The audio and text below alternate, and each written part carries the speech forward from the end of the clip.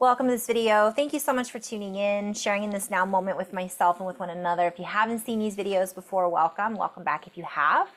My intention is unity and oneness, the highest levels of love light. I want to go into a little flow. Have a few minutes, so I thought I'd pop in and use the time that I have available to me to kind of go into a little bit of flow just to see what's going on with the energies. How's everybody feeling?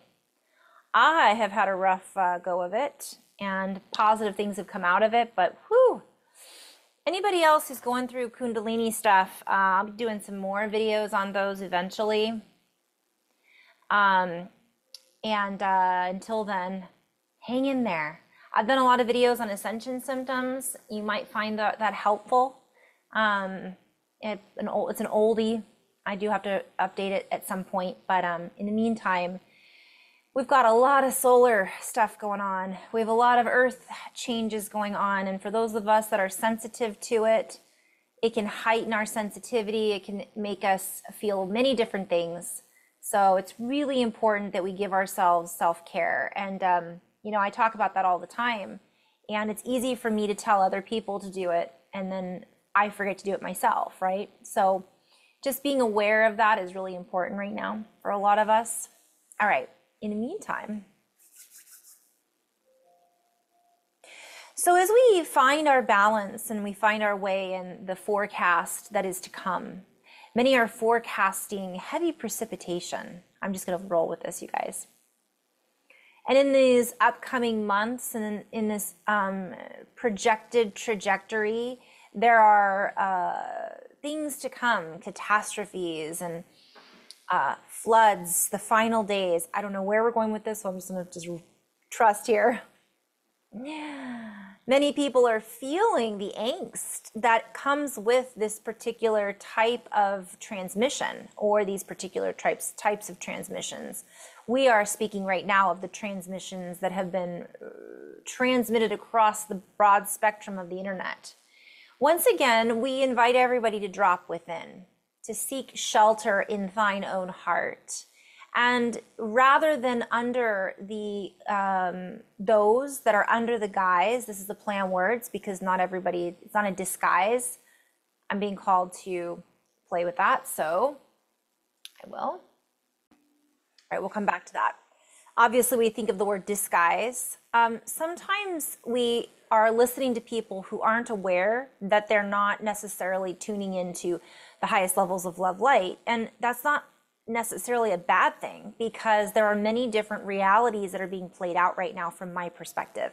And everything I share is also from my perspective. So what the guides are basically saying is drop into your heart and feel into these stories and recognize who's telling the story, where it's coming from. And some of these stories are being projected and told from the bottom of their heart. And other people are sharing these stories because of experiences that they've had. But what I'm being shown and being called to invite everybody to do is don't get locked into any one truth, not getting locked into one particular outcome, because that is still being decided by us. So we are all under the spell, if you will, of our own doing.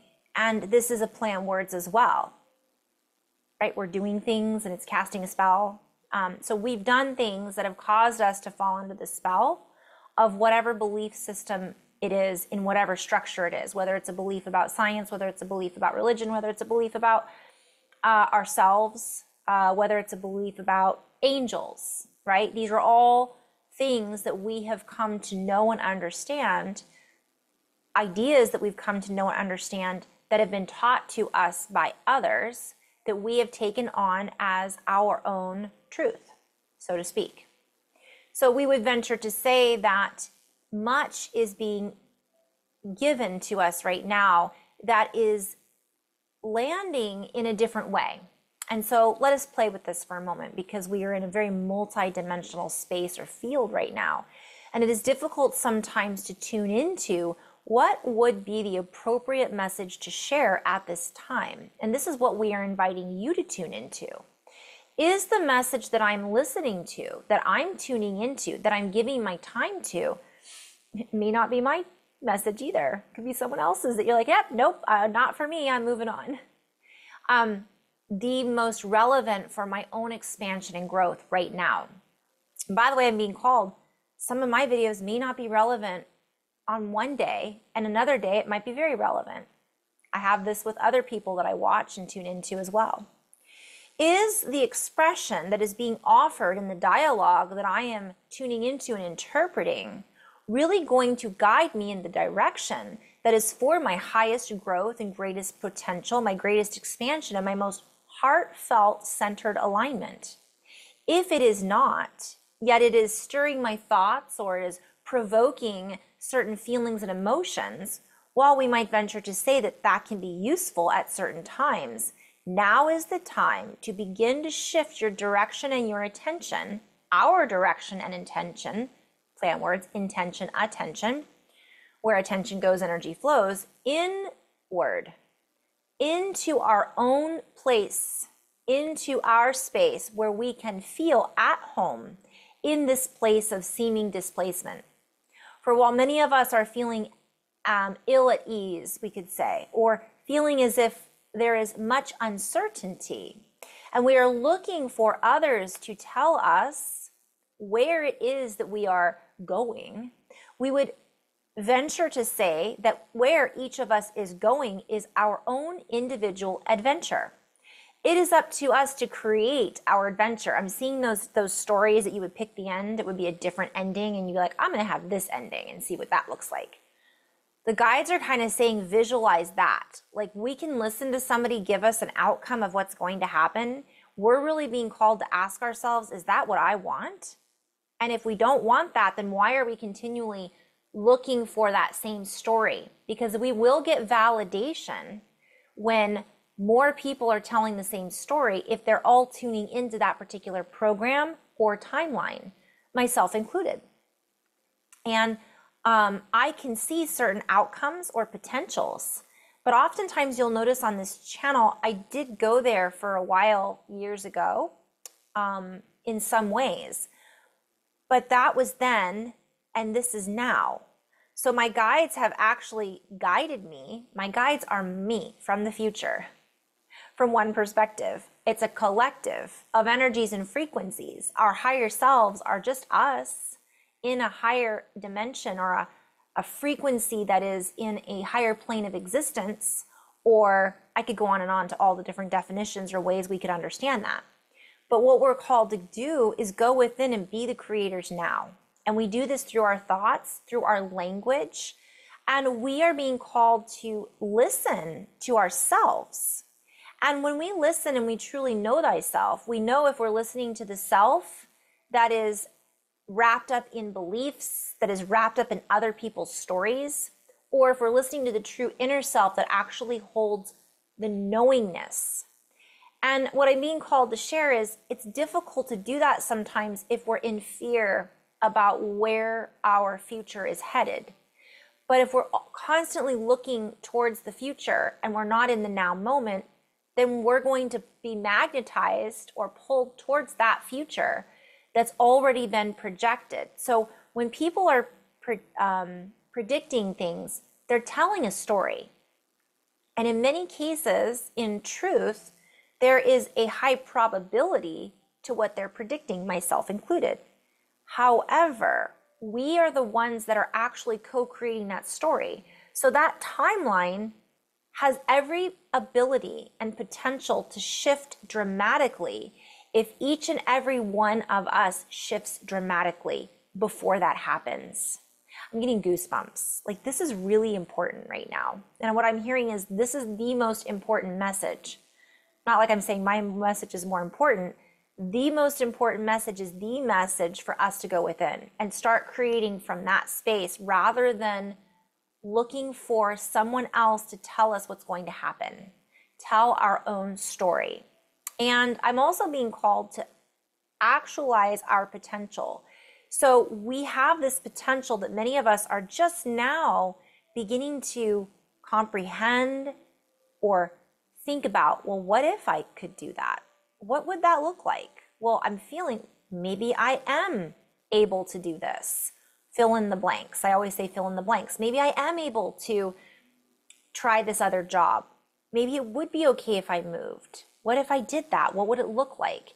And I'm being called, and I've done this in sessions before as actually a way of figuring out where your path is. And the simplicity is ask for the signs to show up in your life, and then be willing to follow them.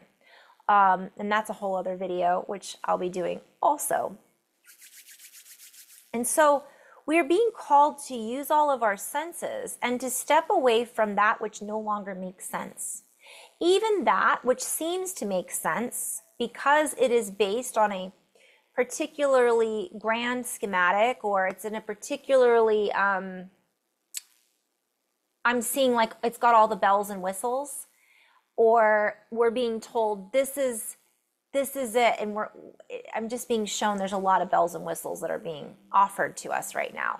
Look over here, listen to this, tune into that, believe in me, see me.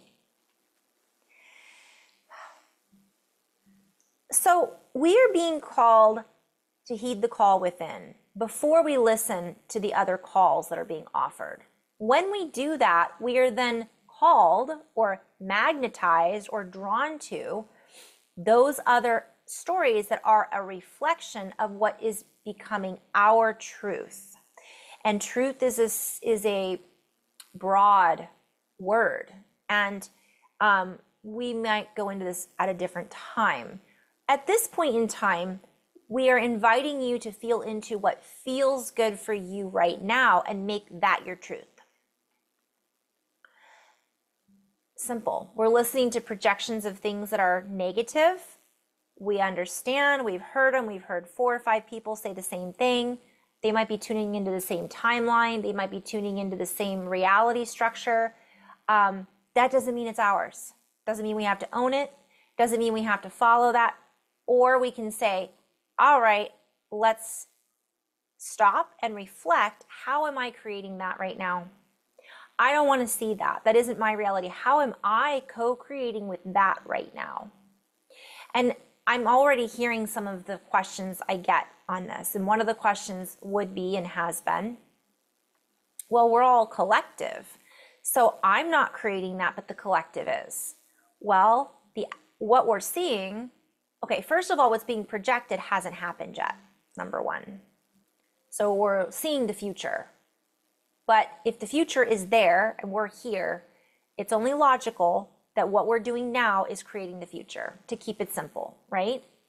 So the other question I get is, well, Carrie, everything that's happening, it seems so awful. How can I focus on me when there's so many bad things going on in the world?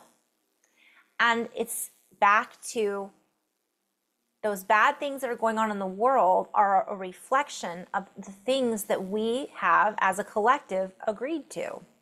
We have all co-created this together. So we're in this soup together. That doesn't mean I personally have done things that are causing wars in other countries. That's not what the guides have shared. What we are doing is we are creating human mannerisms, and there's a word for it. I'll go back into flow in just a minute. But essentially, we're creating these outcomes potentially because of the unhealed parts, if we want to call it that. We could look at it and say, we are already healed because we were already one. But we've co-created, and now this is what we're seeing. We're seeing a reflection of what we are no longer. It's an echo of the past. It's maybe something that's been created from our ancestors. You know, it took time to create these things, but it's through human behaviors is what the word was. So we are being called to recognize these human behaviors as our own human behaviors. That's what the guides are saying. Survival, fear, the need to control, back to fear, right? So all of these things are being reflected back to us in things such as the mistreatment of other people, war, the mistreatment of our earth, animals, whatever it might be. So we're really being called to recognize that within ourselves. If we all take that time to clear, cancel, clear, delete that, clear that programming from our field, heal whatever needs to be healed, recognize and see these parts of us that are maybe looking for a way to be released and not perpetuate those habit patterns, then these other stories will no longer play out, because each and every one of us will be working on ourselves, and each and every one of us on an individual is what makes up the collective. Yes, but Carrie, I mean, I hear all these things going on in the collective. There's too many people that aren't working on themselves. And that may be true to a certain extent, but on the flip side, that's the reality that they're choosing to participate in, whether it's conscious or unconscious. So we, the ones who are conscious of our interactions with each other, interactions, we are the ones that are responsible, because we're holding ourselves accountable.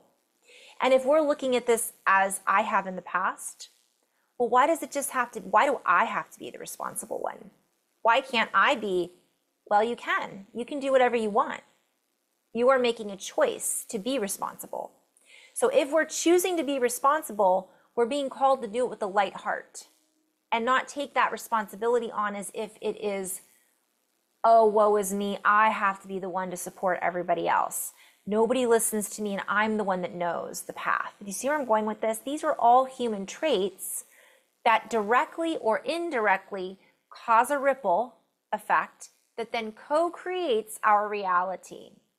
And I'm constantly working at this. For me, this is when I'm in flow, it's very easy. And sometimes I'm not in flow, and it's a little harder than other times because I am human working through my own human conditioning, so to speak. So a lot of these things are just a condition that we could say has been placed upon us. I choose to say I choose to take the power back and clear out that condition or that belief that I'm in somebody else's reality. And this is my own personal choice. You can choose what works for you.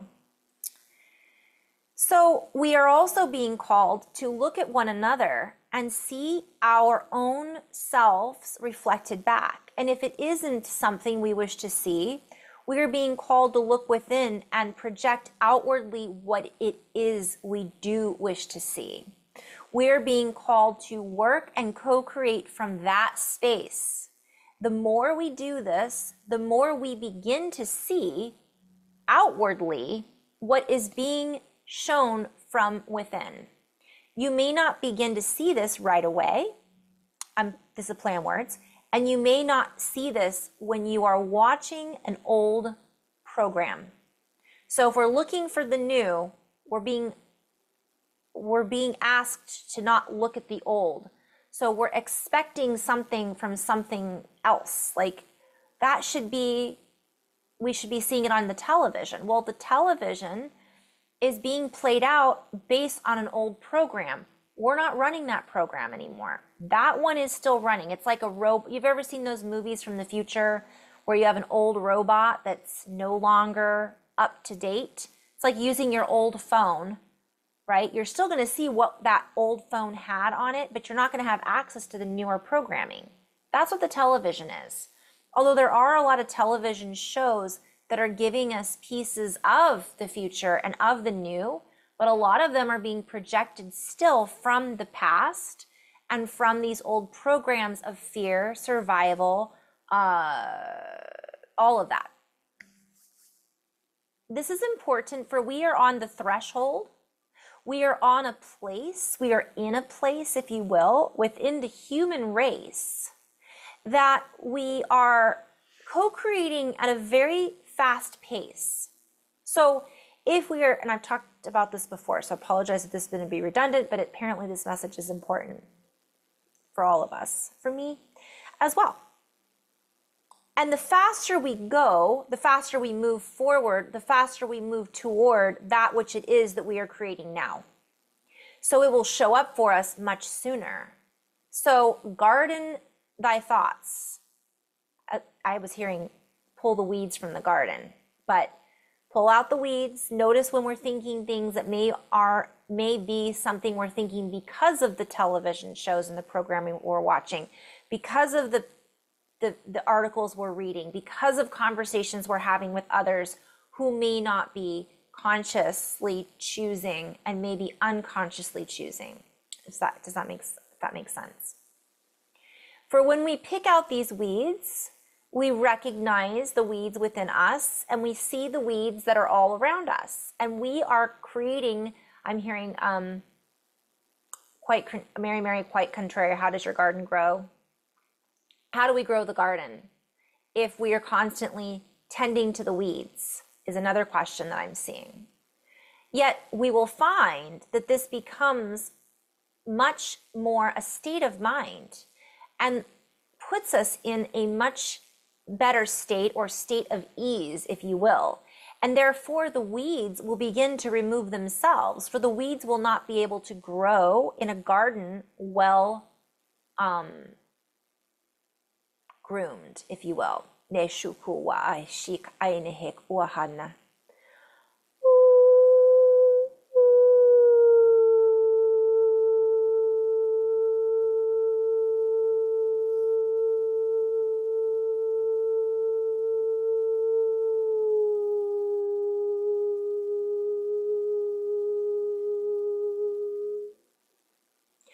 Recognize that each of us is an individual garden or forest or ecosystem. The way in which we grow our fruits may not look the same as our neighbor. We may not enjoy the same fruits of our labor. We may not labor in the same ways, yet we are each here gardeners in our own way.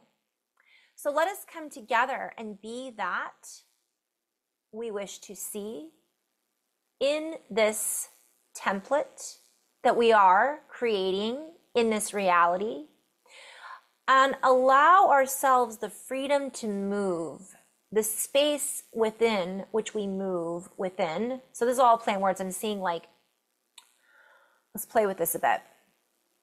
Move through this space in this now time to create more space, to be more spacious, to let go of the constraints that keep us from accessing our fuller potential. And as we do this, we recognize our greater potential. And as we recognize our greater potential in the now, we begin to co-create a different reality now that will soon be seen in the future. Some of us are already seeing this. Some of us are seeing this while we are looking at the other realities that we are also part of in some ways. So we would invite you to get back to being the rock, being the wave, being the water, being that I'm seeing the plant and the trees of the earth, being the fire within that is required for us to grow. Just seeing how all of it's important. We each hold our own signal. We each hold our own template. We have amazing resources within us. So the more we grow, the more we expand our resources, and the more we begin to see that reflected back to us in each other, on the earth, in technology, so on and so forth. So that was our little inflow message for today. Thank you so much for tuning in. In love and light, guys. Namaste.